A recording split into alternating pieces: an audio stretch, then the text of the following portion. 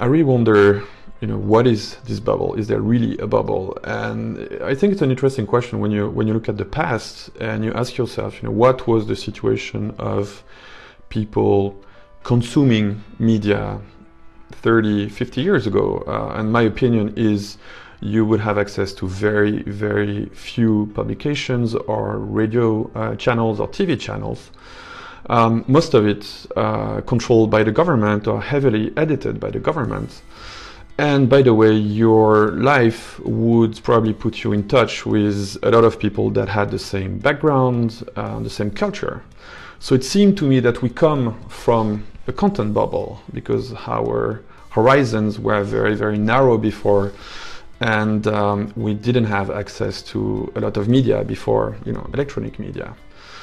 And now we are in this situation of abundance. Basically, we went from having very little media to ignoring 99.999% of the content that is around us.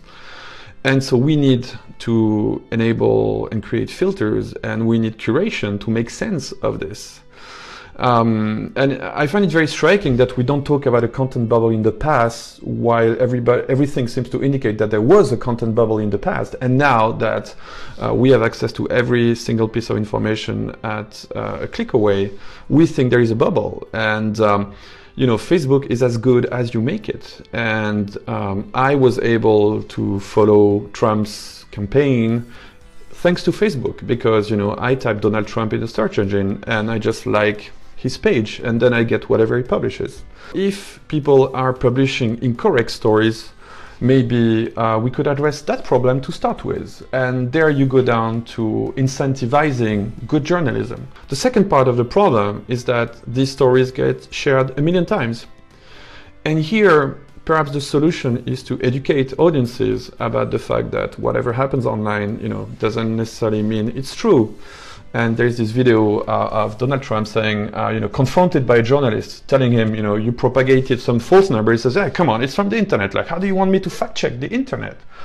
Yes, how do you want to fact check the internet? You cannot do that, but let's maybe educate people towards the impact of sharing false information.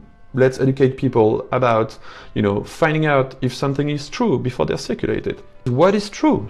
I guess if you take very complex issues like Palestine and Israel, what is true really depends on how you look at that question. So, how can Facebook address that and decide this is true, this is a fact when you talk about some stuff that can be measured, for example.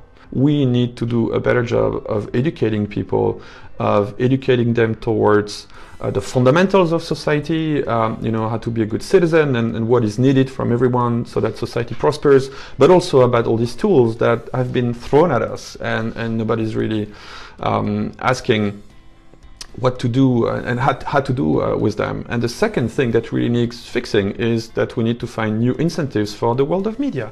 We need media that make money other ways than by publishing these like spectacular conflictual statements that are happening in the political era right now. So I think it's a bit easy to blame Facebook, and blaming Facebook allows us not to look at the real problems, which is a lack of education and a lack of incentives for good media to do their job and to be paid for it.